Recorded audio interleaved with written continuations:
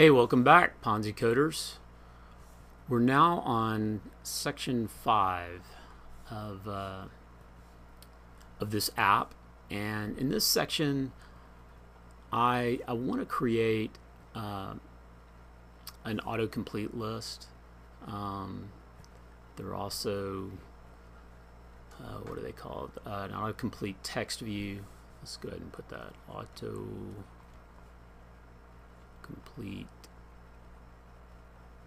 text view. And everybody's used these before. So in our app, when you're putting in a symbol, when you put in G, a little widget pops down here and it says, Google and GE, and that's not in alphabetical order, but that's not important. Anyway, you can scroll through, and if you want to, you can pick one of these and then it will fill in the appropriate information up here. So this is going to be done in a series of videos.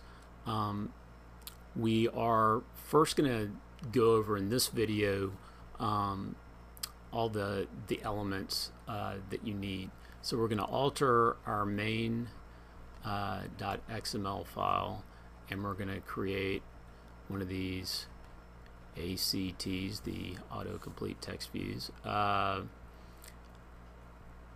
don't know why I just did this, yet another acronym, but it is what it is. We're then going within this. You know what? I gotta look. Is it called autocomplete text view in the main XML? Yep, sure is. So in this UI element, it really talks about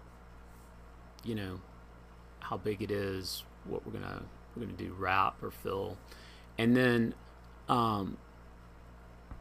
for the actual for the actual list, we're going to create another XML file called symbol list item, and we'll go over that. And then the third element, we're going to mess with the strings XML file, which we haven't played around with this yet, and we're going to put in an array, and that array is going to contain our symbols and companies. And when I say symbols, stock symbols, and this is going to be to the S&P, let's put it over here, S&P 500. It's actually more than 500, I believe, but anyway, it's going to be a nice little list, and it's going to help if folks don't know what the symbol is for their particular stock. So let's get into it and talk about these three things.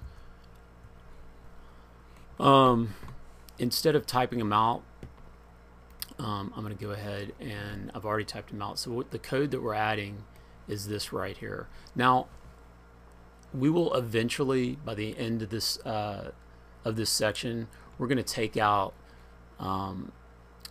the set symbol edit text, because we don't want both of those in there, but for now we're just going to leave it in. So here's our autocomplete text view. It's got an ID of set symbol auto, and we've set the width and height as far as the fill parent and wrap parent. I've adjusted the left margin to have a little bit of space there, and then the hint is just type in a symbol just like we had over here for our edit text. The next item, you're going to want to right click on layout, create a new XML file, and name it symbol list or symbol underscore list underscore item.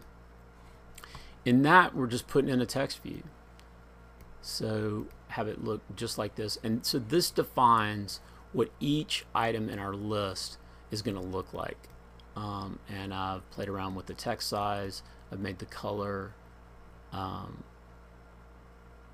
think that's white, maybe it's black, I don't know. You'll see when it comes out.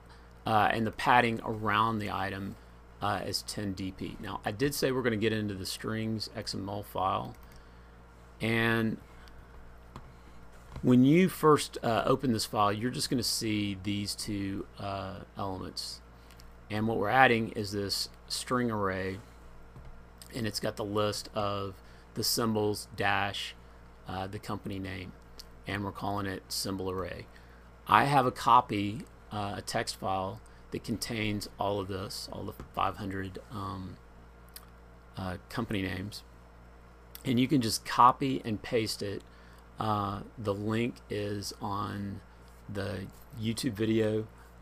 You just download that file and you can copy and paste it into the strings.xml file. Okay, so with these three elements that we've made those changes, the next thing we're going to do is we're going to go into main.java and actually combine them together and get them to work. See you in the next video.